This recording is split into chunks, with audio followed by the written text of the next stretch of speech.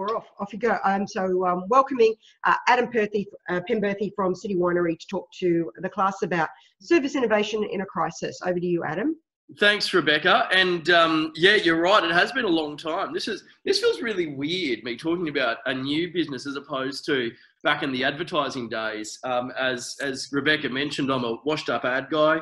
I decided that playing with wine was a whole heap better than creating ads and tech and so forth. I missed the space dearly. In fact, I was only just reflecting on it the other day that the advertising industry has probably been the best thing that I could have done in my early parts of my career. Now doing a bit of a pivot myself career-wise and getting into something like City Winery. Would love to hear if anyone has been to City Winery. Maybe raise your hand or whatever you do in these things. But City Winery, for those that don't know, is Brisbane's first urban winery. Well, I say kind of first a little bit liberally in that it's the first within the last 160 years. You know, Brisbane over the last 160 years hasn't had any wine production happening in the city. But early 1800s through to about 1860, there was actually quite a rich, quite a rich wine production history in cities across the country. In fact, Brisbane had about 350 acres under vine across the city. So places like Nudgee, Mitchelton, the Pullen Vale, Mr. Pullen out at Pullen Vale, the Lamberts on Lambert Road and Indooroopilly all had substantial grapevines and vineyards, and they were making what they called back in those days colonial wine, which would have been like a fortified style of wine.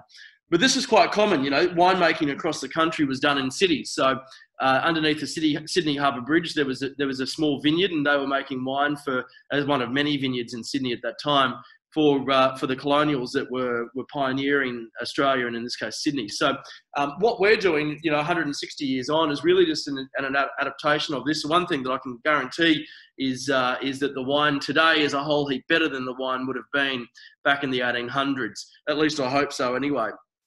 And this is where my marketing, I guess, experience and background kicks in.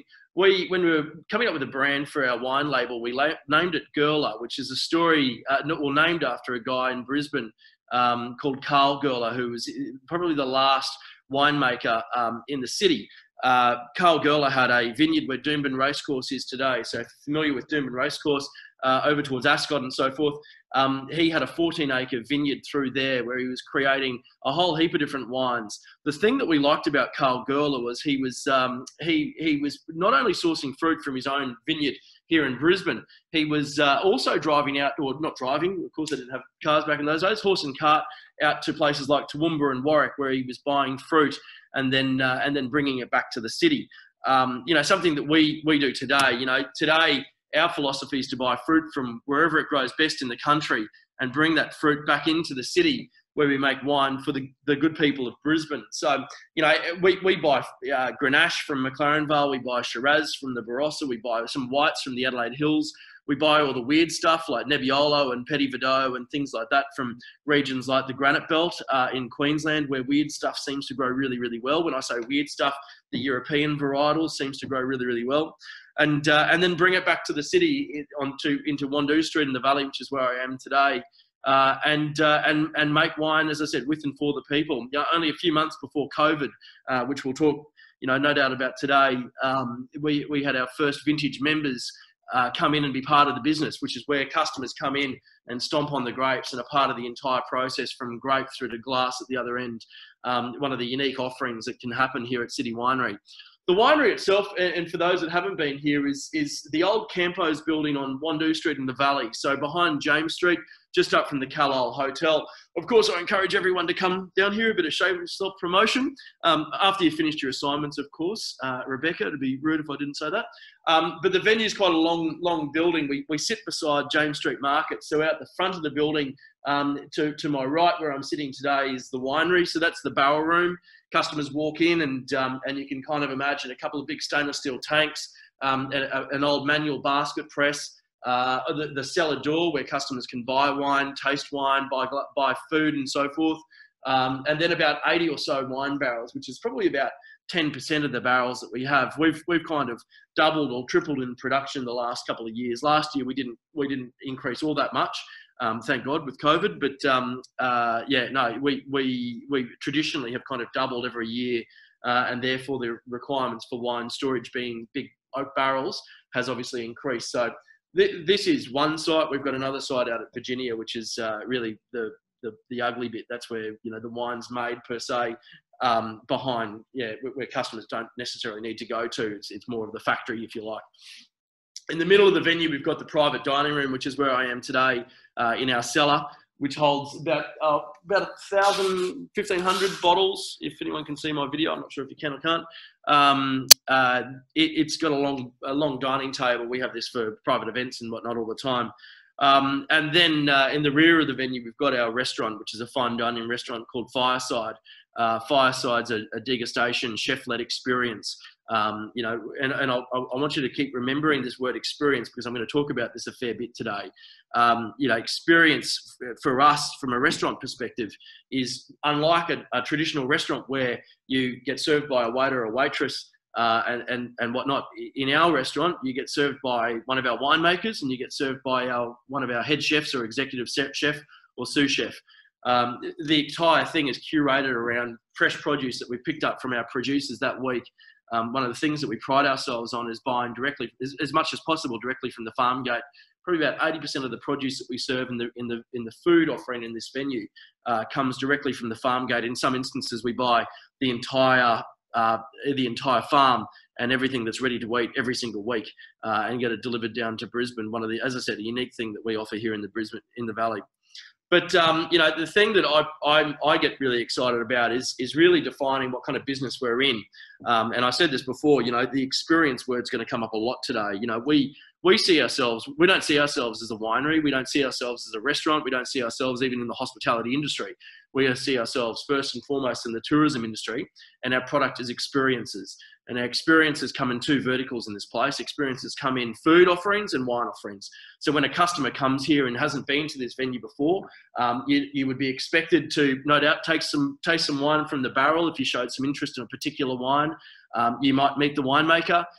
You'll certainly get to taste a couple of our different wines and be taught about the process, hear about the guys and girls that we buy fruit from across the country, hear about their stories. People like Sami Gilligan, the first Sri Lankan kid to be adopted into an Australian family, who now has the most immaculate vineyard down in McLaren Vale. We buy all of his Grenache every single year.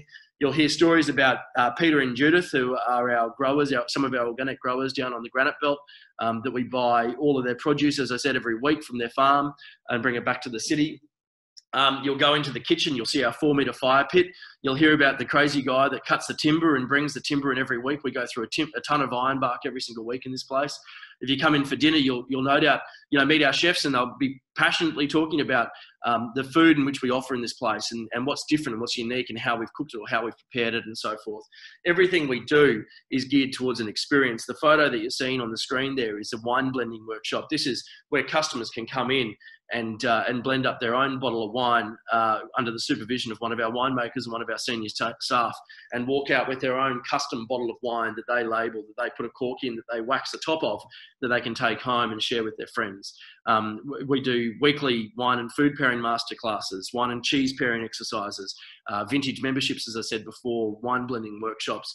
We're in the middle of developing a whole series of courses and so forth around wine education and whatnot as well. So we're not just a restaurant, we're not just a winery, we're an experience destination, and it's a critical thing in terms of what's really made this business successful, and certainly was one of the key pillars, if you like, of during the COVID shutdown.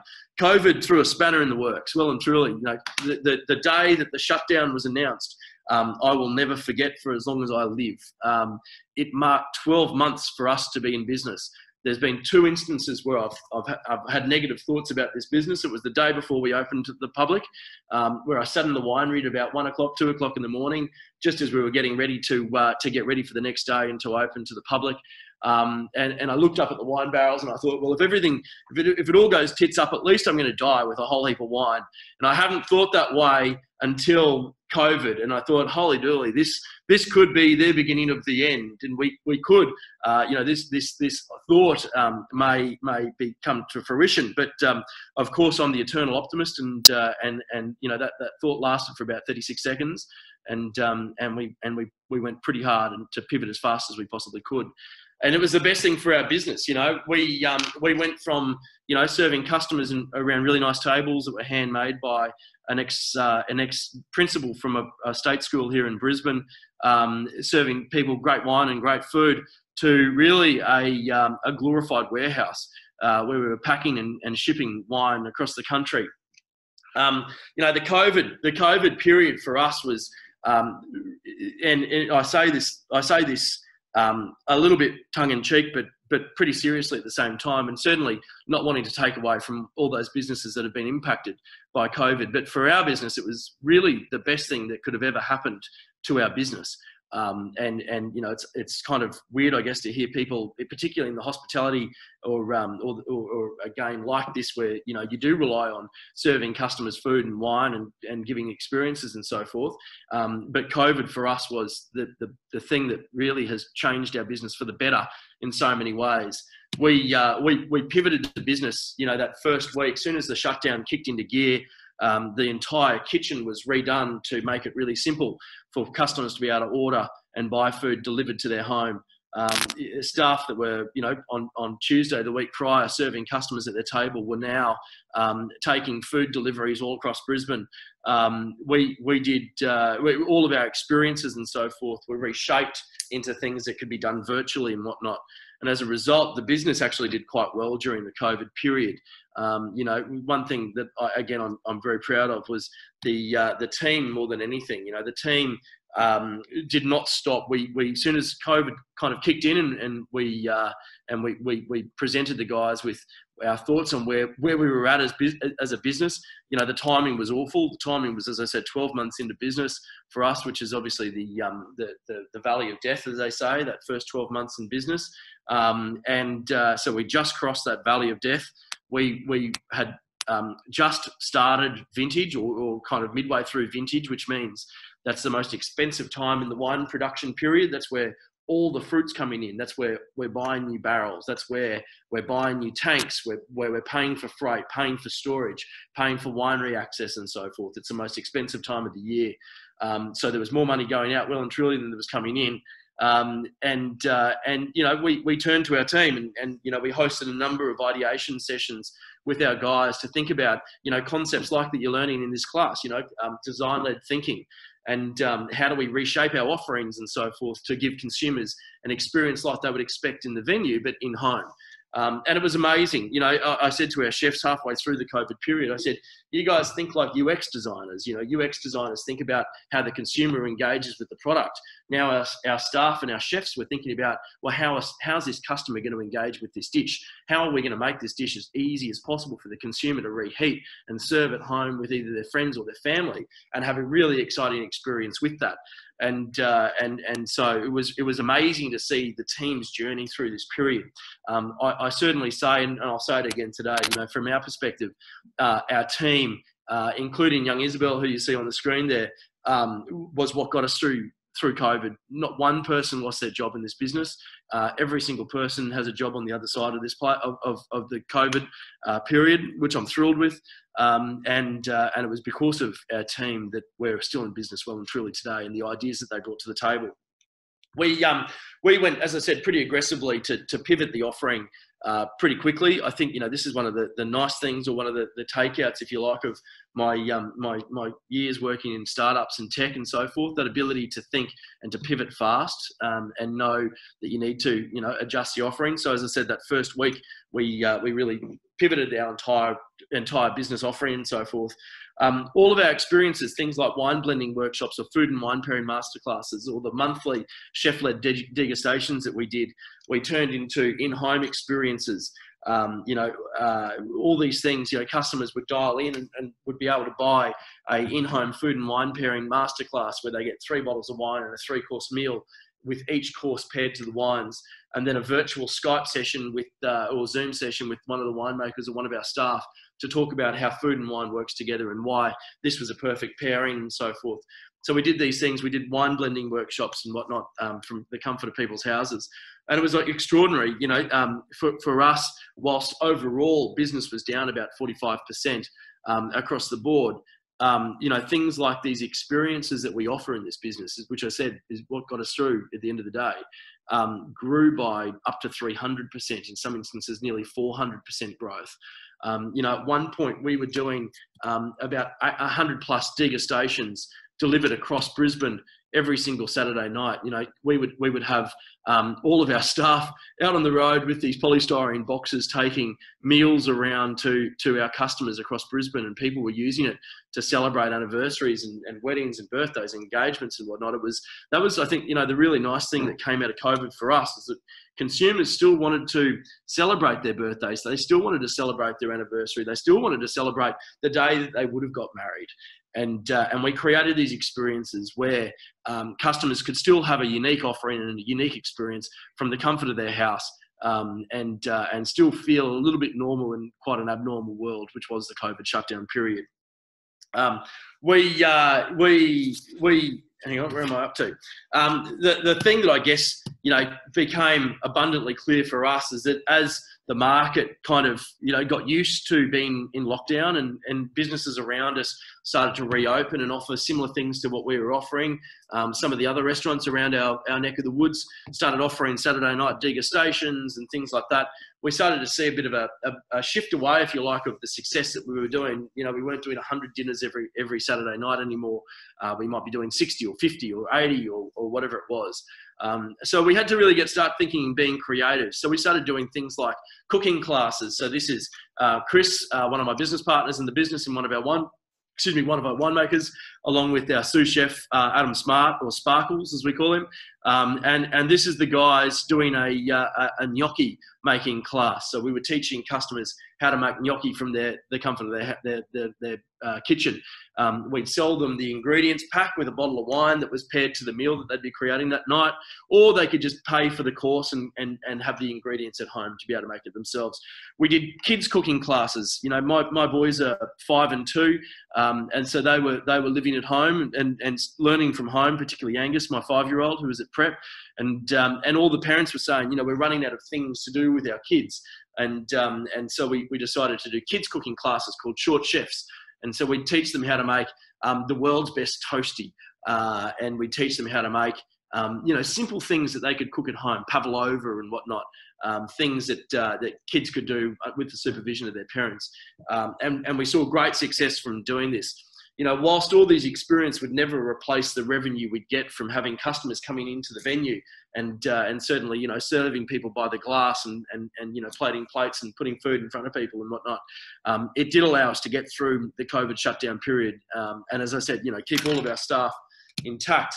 I think, you know, the thing from our perspective has been this post-COVID period, and, you know, the rebound post-COVID has been something like you would never expect. You know, we're up, you know, in some instances 30, 40% Friday, Saturday nights, even with the restrictions and so forth.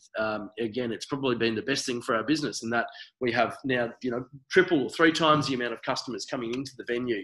I think, you know, the thing that stood out to us is that customers reacted and responded positively to the creativity that my team was showing during this period, coming up with these new ideas and concepts and so forth, executing them and delivering them out to our market. And we hear that time and time again, you know, people that come in and they're now having dinner back in the venue in a very COVID safe way. And you know, 3 months ago, they were having our degustations on Saturday nights and so forth. So it's been a really nice transition back to a whole new group of customers that we hadn't initially engaged with or weren't even aware of our brand prior to COVID, that now have had a really unique and interesting experience from their lounge room and have become raving fans and active customers in our business thereafter. So as I said, you know, COVID just seems to be the best thing for our business. And it doesn't kind of stop there. You know, for us as a business, as the restrictions have started to ease, we've just continued to go harder. So you may have read in the media, we've opened, if you are following the City Winery story, you know, we have opened a new venue in the city. We've opened a pop-up cellar door on Edward Street, just up from Cartier and Gucci and all those fancy shops. So we've opened a pop-up cellar door there, which is very much part of our COVID resilience strategy. You know, this is about differentiating, dispersing and making wine available to customers wherever they want to be. So, you know, we've got city customers, corporate customers and so forth that love our wine, love our story, love our brand, you know, we thought, well, why not take the brand and take the wine to the people? So this will be one, hopefully, of many pop-ups that we'll start to do over the successive months across Brisbane and across, you know, southeast Queensland. As I think this is a really interesting way, again, to really reach out and bring our brand to the people, if you like. This venue in itself has been extraordinarily popular. We had no idea that the city crowd doesn't go to the valley and the valley crowd doesn't go to the city. And it's as if there's a massive split in the universe between the two. But yeah, no, we've picked up, again, a whole heap of new customers. And now the guys are Ubering customers that have never been to City Winery in the valley from the city down here for dinner. So they'll pop into the Edward Street site in the CBD, have a glass of wine, talk to Isabel, who's running our city site. And actually, I should mention Isabel in a moment. They'll speak with her and then say, where should we go for dinner? And Izzy will say, oh, let me put you in an Uber and send you off to the winery to have dinner at the winery. So it's been this really unique situation. I mentioned Isabel, Izzy, and she'd be embarrassed if she was listening to this, but Izzy is one of many of our staff that just stepped up during this period, and as a result is now running the Edward Street site for us. Izzy single-handedly would pretty well manage the distribution of 100 degustations every Saturday night, all the food and wine pairing masterclasses, the wine blending workshops, schedule staff to make sure they are online at the right time to be able to do the food and wine pairing masterclass virtual component. You know, make sure that the computers were set up so the chef and the sommelier for the evening could host a live video with the customers that are doing the degustation, talking about the meal and talking about what that food was paired to the wines and so forth. You know, it was people like this in our business that just stepped up, and it was all of our staff that did this, that became chippies and fixed things that needed to be fixed around the venue, or delivery drivers, or in this instance, amazing at logistics. And I think, you know, the thing that was amazing for us was seeing these staff and finding all these hidden talents that we didn't know that they had. And I think they probably didn't even know that they had as well, their strengths. And I guess one of the key things at the back end of COVID is, you know, these things that we've dreamt up during the COVID period doesn't just stop at the end of COVID. You know, we're in the process of creating a virtual wine experiences platform where consumers can give the gift of a wine experience to their friends, just as you would a bouquet of flowers. You know, give an in-home wine tasting, or give an in-home wine blending workshop, or give a food and wine pairing masterclass, or cheese and wine pairing exercise, or whatever it might be, to someone as a gift. So we're in the process of formulating this right now, very much, you know, at the back end of, again, that COVID experience. You know, probably one of the things that I feel will differentiate our business into the future as well. And I guess, you know, to finish up, and I'm probably well ahead of time, I'm sorry, Rebecca, but feel free to ask any questions. You know, we rattled on about this the entire time. I remember it was a day that I was sitting in the kitchen with the chefs, getting them to talk to me about the menu. Tell me about what are we putting on here so I could put it all into the website and whatnot. And I was quickly trying to find a quote that summed up our position during COVID. And this one stood out to us as a team. You know, in the middle of difficulty lies opportunity. And I just couldn't agree anymore, you know, and I encourage you guys to think about this. When, you know, we'll see peaks and troughs. We're seeing a trough right now with the most recent outbreak here in Queensland. You know, think laterally, be agile, think about ways in which you can differentiate what you're doing, create new markets, look for new markets, look for opportunities. And certainly, whatever you do, don't sit still, I think, is probably the key thing out at the back end of this. Guys, that's where I was going to leave today. Thank you so much, Rebecca, for having us in here. Lovely to meet you all. I assume we're doing questions? Yep. Yep. Okay, well, I'm gonna kick off first. So, Adam, first of all, thank you so much. You're always inspirational. I have enjoyed very much watching your career over the last, I don't know, 15 years or so, or whatever it is. Yeah. Seeing you go from a young man basically into this amazing entrepreneur. Adam, you have a business degree and you have the soul of a marketer. What do you think that brings to a business like this? Because, you know, you're not a winemaker. So what is it that you bring as a marketer here? Oh, listen, I'm a good wine drinker, Rebecca. I'm almost professional. I wish I had a degree in that. Actually, I almost did get a degree in that. Yeah, listen, I think, you know, businesses are made up of people. and humans have different skill sets and strengths and so forth. You know, I'm not at any stretch a winemaker, and I don't profess to know that much about wine, but I love drinking wine and I'm deeply passionate about it. And I think, you know, that's what, you know, I guess I try and bring to the business as much as possible is that, you know, enthusiasm and passion. Back in the advertising days, I used to have this line that enthusiasm fuels success. And that still rings true today. I think, you know, the unique thing for this business, it really is marketing at its core, you know, and really any good experience destination, be it a zoo, be it a ginger factory, be it, you know, places like City Winery or a brewery, is the uniqueness in the story that is told.